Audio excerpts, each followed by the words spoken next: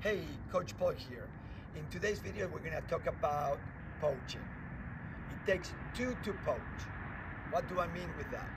Well, my partner needs to be able to set me up in order for me to be able to be aggressive and go after the ball.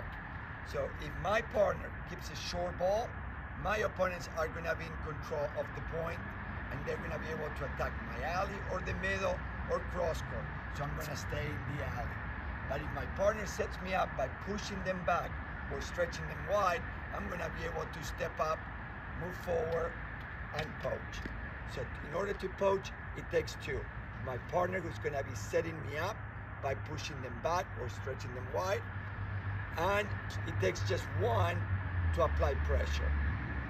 If you like this video, press like. If you subscribe to the channel, even better. Thank you.